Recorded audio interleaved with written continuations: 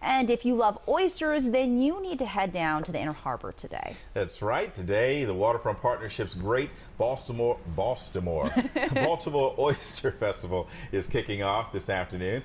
And we're joined today by Adam Lindquist, who is he's the director of the Healthy Harbor Initiative with the Waterfront Partnership. Adam, thank you for joining us this morning. Thank you for having me, Tim.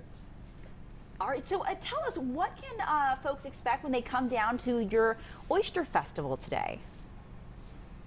So it looks like it's going to be a beautiful day here in the Baltimore Harbor, and we're inviting people to come out from 1 to 5 p.m. this afternoon to help us celebrate this amazing animal that is both delicious and also an essential part of restoring the Baltimore Harbor and the Chesapeake Bay.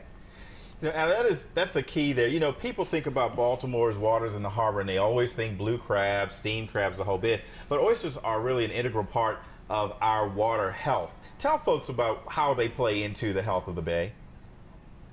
Sure. Well, a full-grown oyster can actually filter over 50 gallons of water every single day. And what a lot of people don't know is that we have over 200,000 baby oysters growing in the Baltimore Harbor right now. All right. When will they be ready to be eaten, as you were saying earlier? All she wants to do is eat them. Yeah. So the oysters we grow in the Baltimore Harbor actually aren't for eating. Okay. We grow them for restoration purposes. They filter water and they provide habitat. The oysters we will be providing at the Great Baltimore Oyster Festival this afternoon come from throughout the Chesapeake Bay, and they're ready for eating today. Okay, and the time for us, Adam?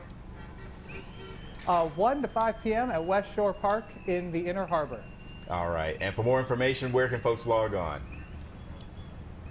People should check out our website, waterfrontpartnership.org. Okay, Adam Lindquist, thank you so much for joining us. Good luck with the event today.